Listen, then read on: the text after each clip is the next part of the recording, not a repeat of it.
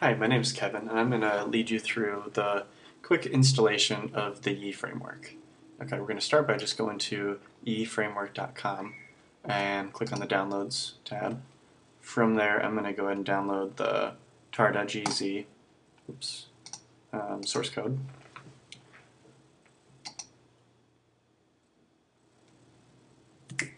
All right.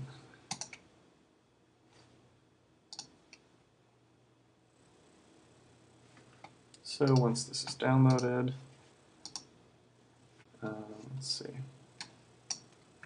I'm going to go ahead and take this folder, I'm going to copy it, and I'm going to move it to my Apache virtual host, or my Apache document root, which in this case is located at data web vhosts. And I'll go ahead and paste my folder there. And I'm going to go ahead and rename this. I don't really care what revision it is. It's 10.0.10 or 1.0.10. Okay. Okay, from here you'll see that we have the demos folder, which, yes, as you guessed it, contains demos. We have the framework folder, which contains the framework code. We have requirements, which basically you can use this just to check to make sure that your server is compatible with this. So I'm going to take and start and just copy the requirements folder and rename it to local.e.com, and I'm going to go ahead and set up Apache on my virtual host to respond to local.e.com.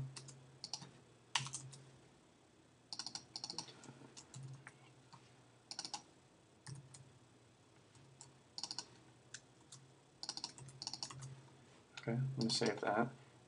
And I'm going to go ahead and open up my host file, which, if you're not familiar, your host file is basically the first place your computer is going to look to resolve any domains or DNS things. So I'm going to go ahead and create an entry here that maps 127.0.0.1 to local.e.com. Now 127.0.0.1 is your computer's loopback IP, which pretty much, no matter what other IP addresses, whether it's public IP or whether it's a local IP, you're still going to have your 127.0.0.1, so that's why I'm just going to use it in this case. So when I go to local.e.com, for example, if I ping that, it's going to show 127, which is this computer. Cool. Now I'm going to go ahead and restart Apache so that my new virtual host is going to respond.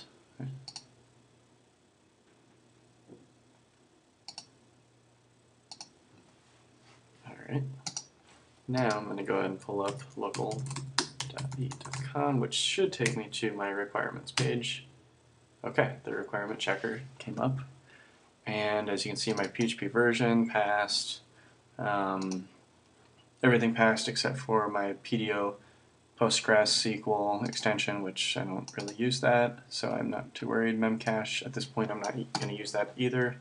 And my SUB extension, I can always install that later if I need it, but I don't have any big red failed. The red failed indicates that you cannot run it on your server. So now that I have the requirement checker, now that I know that it's passed, which I already knew it was going to be, but the application has told me that indeed it finds everything it needs, I'm going to go ahead and create a web application in that directory. So I'm going to go to my my local.e folder, which is data web vhosts, and then local.e, and I'm just going to go ahead and remove everything that's in there because I'm going to install a web app there. Actually, let me just remove the whole folder. Okay. So now what we're going to do is we're going to pop into the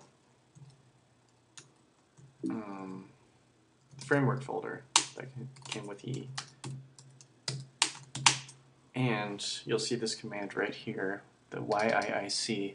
That's Yii's command line program that we're going to use. And for this, there's two main actions that this will respond to. One would be web app, and then the other one would be shell.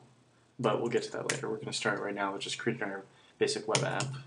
So we'll do Yii web app, and then the second parameter is going to be the location that you want to install it to. So we're going to go to data web vhost local.yii.com, create a web application under yes, okay.